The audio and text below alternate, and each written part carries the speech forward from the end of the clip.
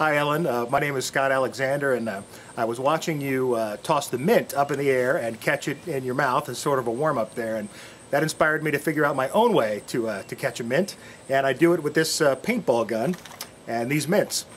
What I'm going to do is take a mint and drop it in here and cock it back, and if you fire this mint, it actually becomes a really dangerous stunt. Take this piece of glass and check out what this does to the glass. And imagine my face being there. As you can see, that really does a pretty good job there. It comes rather deadly.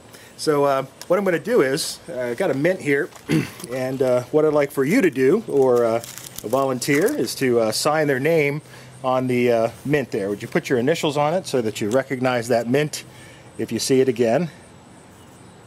That's good. And we'll do it on the other side too. Perfect. And if you would take your mint, and I'll take the pen back, and go ahead and drop the mint down there into the gun. You can see it go right down in there. Kind of see it down in there. And we'll lock it up. Now, are you right-handed or left-handed? Right-handed. Okay, take the gun, and you're going to aim it right at my face, but we're going to put a little target in here to make it easier for you to aim.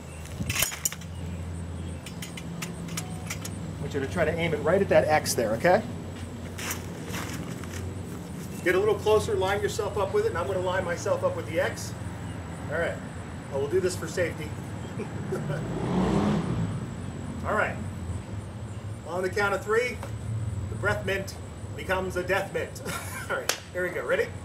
1, 2, 3.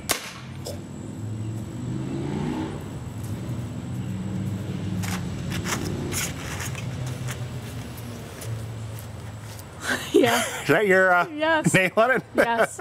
There it is, and that's killer freshness. Thanks a lot.